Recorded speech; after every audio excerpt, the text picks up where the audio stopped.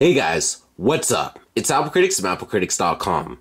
In this video, I'm going to be taking a look at the battery life of the Apple Watch on WatchOS 7.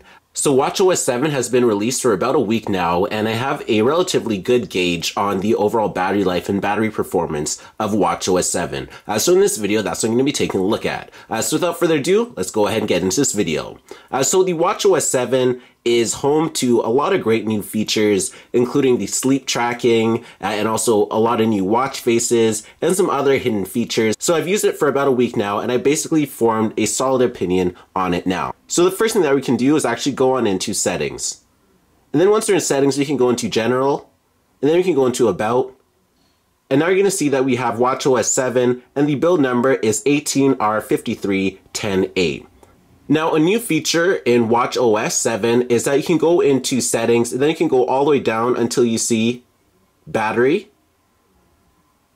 And then when we take a look at the battery, we have some battery statistics right here. So it tells you when it was last charged and to what percent.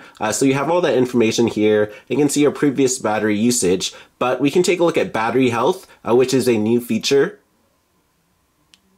And your battery health directly influences how good your overall battery life and battery performance will be. So essentially what it means is how good the actual battery is and like what the maximum capacity is. So normally it's 0 to 100, but if you have an older Apple Watch, let's say it would be 0 to 90%, and 90% will be the max capacity of that battery.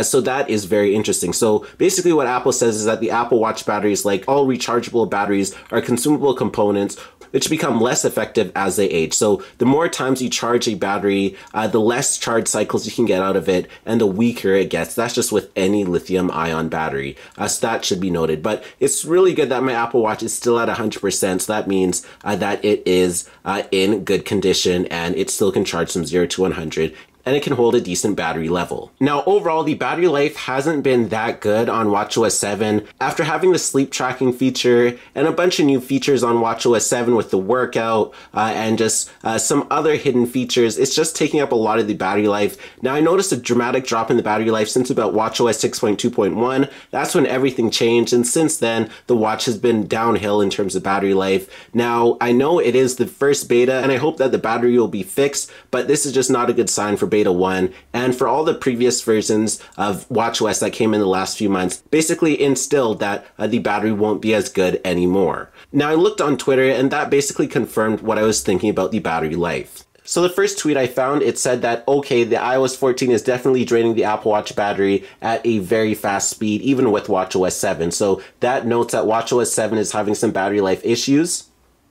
And now you can see another person on Twitter wants the battery life to last longer, and they even have the latest Watch Series 5, and they still want longer battery life on WatchOS 7. So you can see it's definitely a problem. And below you can see that the Fitbit can last about 6 days for a battery life on the Fitbit. So it'd be nice to see that the Apple Watch has a 7-day battery, but unfortunately that is not the case. So that basically sums up the battery life on WatchOS 7 Beta 1. So definitely be sure to comment down below about your battery life on WatchOS 7 Beta 1. I'm really intrigued to know. Also be sure to smash that like button and smash the subscribe button if you enjoyed the video. And also follow me on the social media platforms of Facebook, Twitter, and Instagram. My username there is AppleCritics. And be sure to subscribe for more great content. And thanks for watching.